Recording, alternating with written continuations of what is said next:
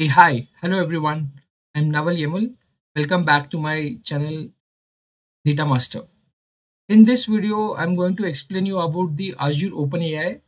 Recently, I have explored Azure OpenAI service where I've built a GPT model by our own data. So let me show you the data set. Here I have taken a sample GST data. You can see this. So this is a PDF that I got from the GST. So there are 33 pages in this long PDF. And so this is for the, you can call it as a welcome kit for all new taxpayers. So all the details are given by the GST, how to fill it, how to download the GST document and all those things. So I am going to build a AI model, or I'm going to build a chatbot based on this data set. So now I'm in my Azure OpenAI studio and I'm using a model called GPT 3.5. Here you can see Azure 3.5, and here I'm in the chat playground now. I have just added it to my, like I have added your own data. Like we have an option called add your own data here. So I've added it and I've created an index called GST.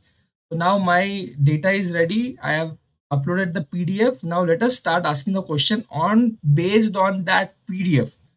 So let me start now. So I've written a simple prompt like how to download a GST certificate. Let me check how what answers it will give me. Yeah, wow, you can see that. So to download the GST certificate, you need the following simple steps. Go to the GST portal, go to the service and so on. So it is showing me a reference, and reference is my own document. You can see that if you have any PDF, any document by your own, the you can build a chat GPT type of model for your own data. So you can ask any question related to that document and it will give you. And I was successfully able to create that. And once you are done, once you are happy with your results, you can deploy it. So Azure OpenAI is awesome and they are giving you a deployment. You can deploy it in your own web app also. So I did not create an app, but I tried it. Maybe in the next video, I'll show you how it deploys in your Copilot Studio, or it is like how it gets deployed in your web app also. It is really awesome, guys.